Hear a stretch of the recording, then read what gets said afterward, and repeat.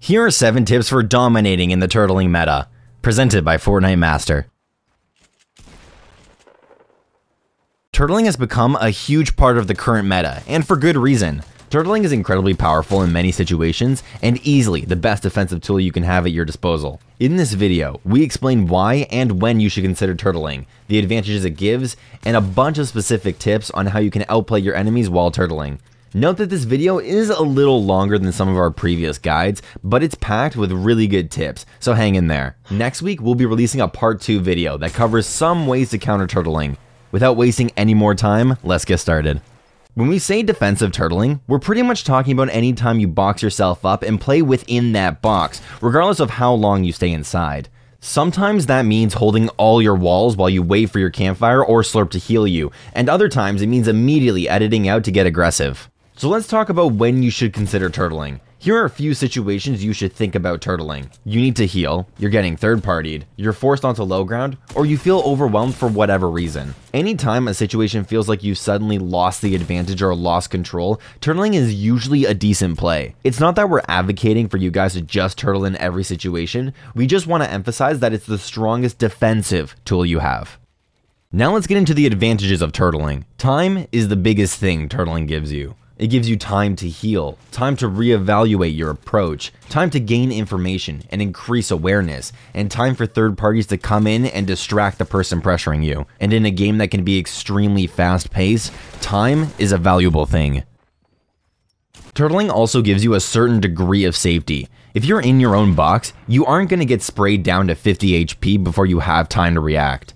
There is no chance somebody can surprise you by dropping and pumping on your head for 200. You can't get sniped from 200 meters away while camping or fighting another player. Heavy snipers are really the only thing that can truly surprise you while turtling, and there are still some things you can do to protect against those. We'll cover that in the next section.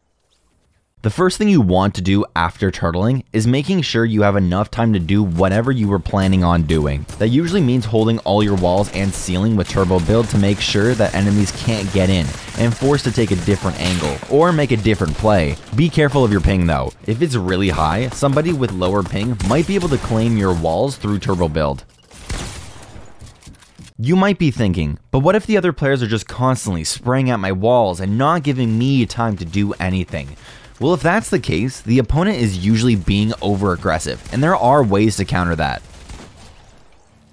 The most recognizable sign of over-aggression is if the enemies are full spraying your wall, trying to sneak a bullet through turbo build, and not even going for a wall replace. You should actually be glad that this is happening, because it's super easy to counter. After they spray for a second or two, and you confirm they aren't going for the replays, pull out your shotgun and pop them in the head after they destroy your wall, then immediately rebuild that wall. This almost always forces them to back off temporarily, and if it doesn't, just outright kill them. Be certain that they aren't going for the wall replace though. If they are, they'll usually get the wall before you could shoot, resulting in them blocking your shot and claiming your wall.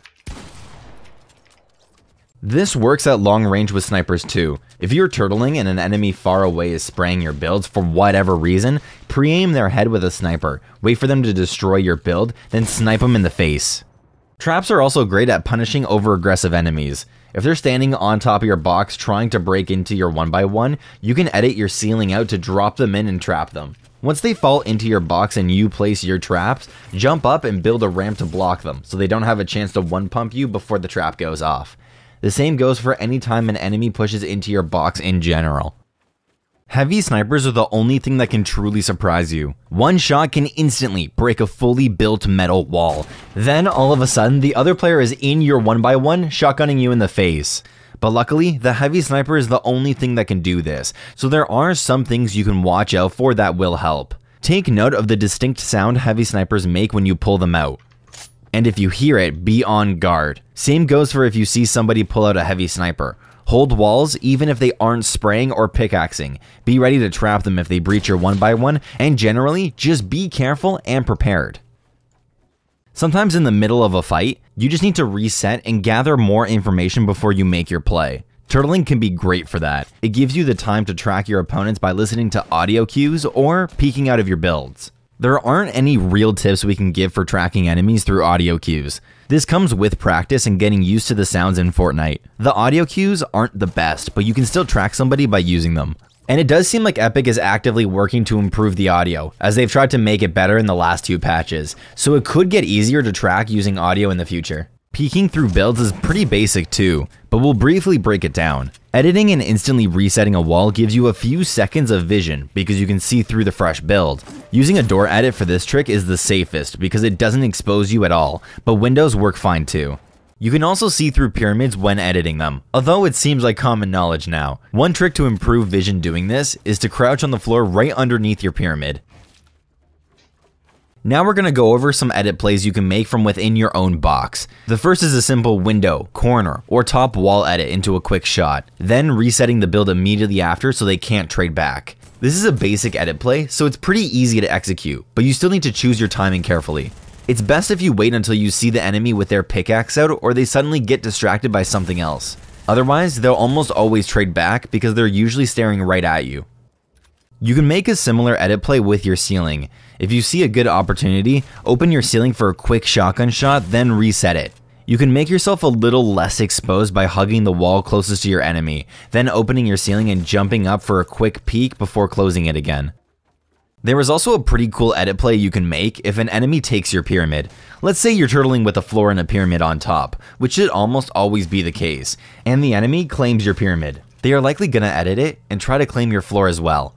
In this situation, you can wait, and as soon as they edit the pyramid they took, edit your own floor and take a surprise shot. This trick catches people off guard all the time. This last trick is useful in any situation that involves edit plays.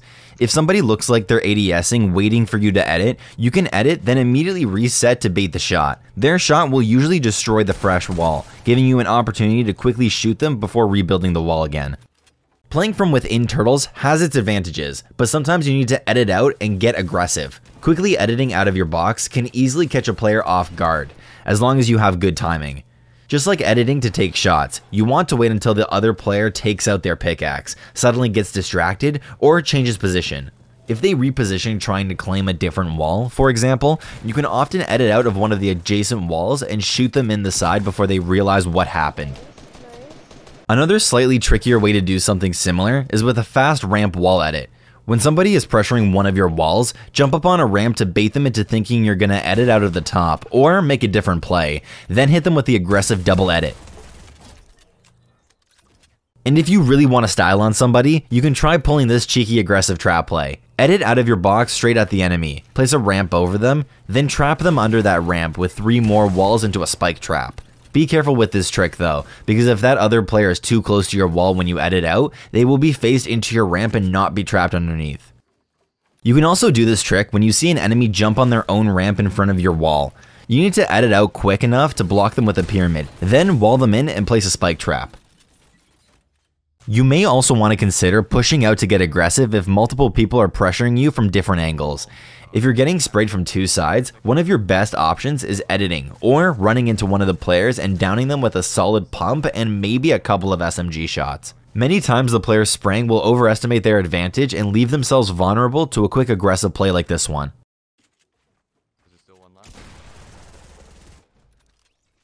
Finally, you need to know the best ways to escape your turtle if you're getting pressured too hard. First, if an enemy claims one of your walls, train your reactions to build your own ramp, blocking their line of sight and ability to make an edit play on you. After that, you should be thinking about how to edit out, for which there are a couple of options.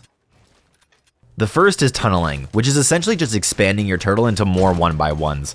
Tunneling is good for a few reasons. It lets you reset your turtles so you own all of the walls again. It gives you more options for fighting and making edit plays, and it makes you harder to track.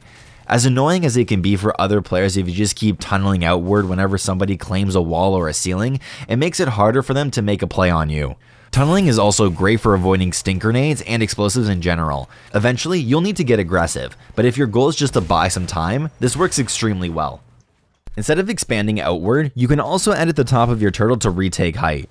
This works best when the enemy is on the same level as you.